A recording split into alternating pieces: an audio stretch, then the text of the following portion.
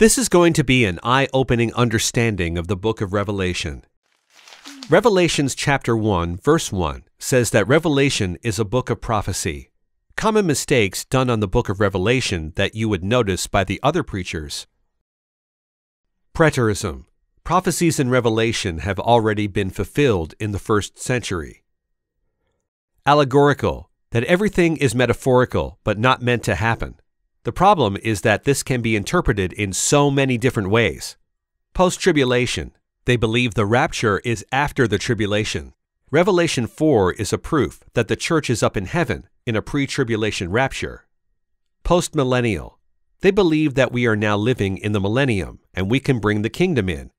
We are definitely not living in the millennium. Amillennial.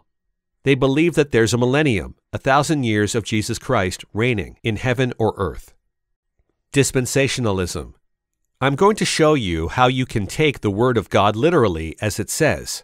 We need to have double application when it comes to prophecies. For example, in the book of Psalm, it says, my God, why hast thou forsaken me?"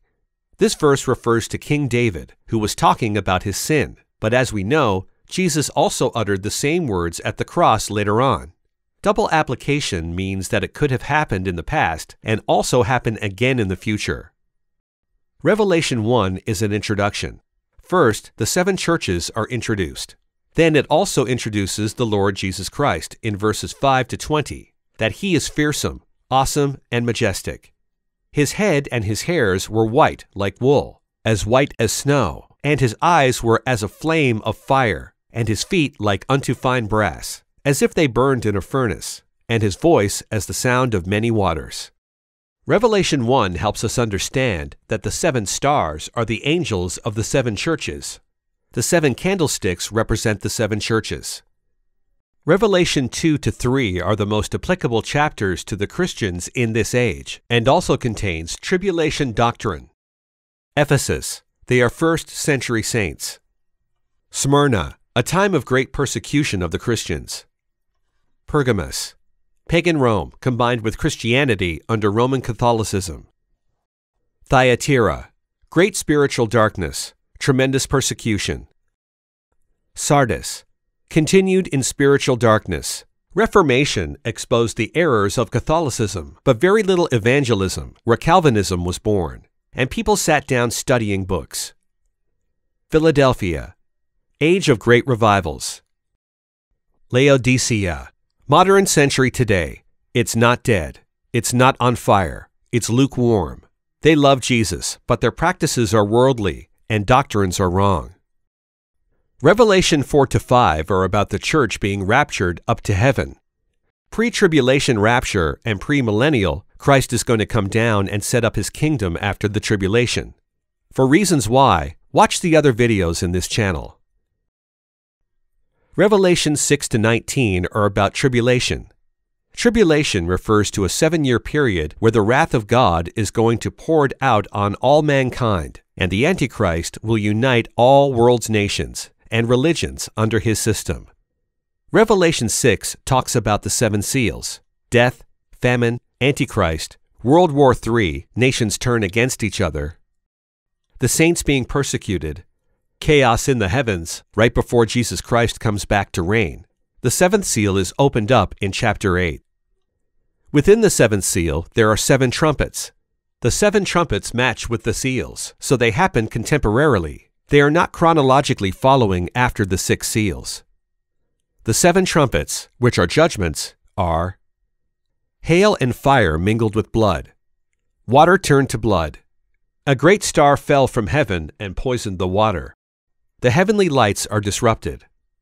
Mutants coming out of hell to torment people. Death. Chapter 7 talks about the good guys, Jews and Gentiles who are tribulation saints.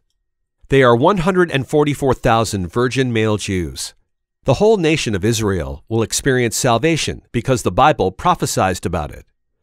Chapter 11 talks about 2 witnesses, Moses and Elijah, who will preach repentance and salvation to the Israelites. There will also be an appearance of a hero, or Jesus.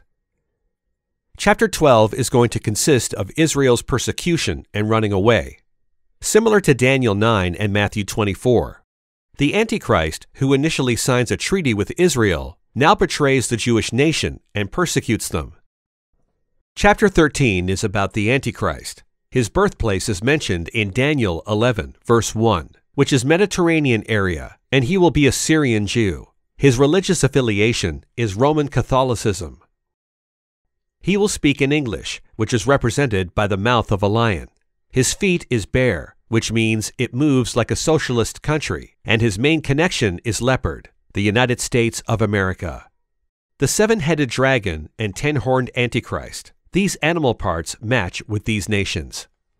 Chapter 13, verses 16 to 18, Mark of the Beast. A leopard spot is like a kiss.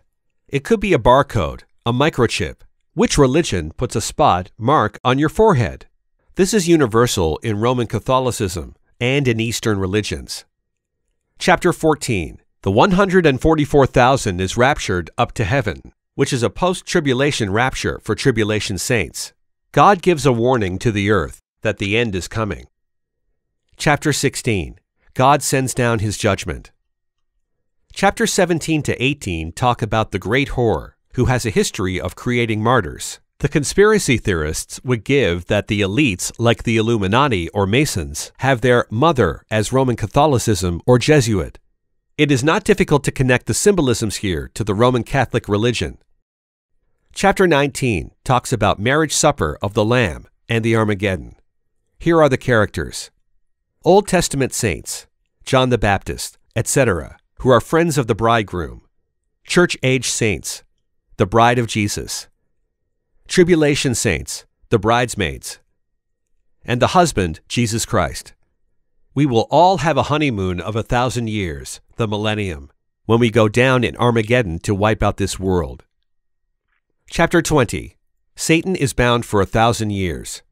Verses 1 to 6 talk about 1,000 years of honeymoon and the millennium. Then Satan gets loosed, gathers the world to fight against Jesus Christ, and another world war happens. Chapter 21 is about the great white throne judgment.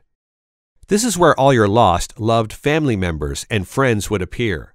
God proves they are sinful and that they would be cast into hell.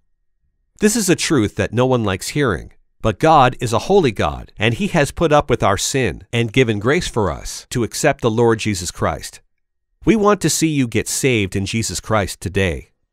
Chapters 20 to 22 talk about the new heaven and new earth, which are also written in the books of Isaiah and Jeremiah. We're going to populate and spread out and rule the entire universe.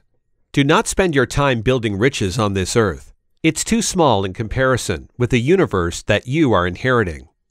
John is amazed at all these things that he's seeing. Let the end begin, so that we can all live happily ever after. He which testifieth these things saith, Surely I come quickly. Amen. Even so, come, Lord Jesus.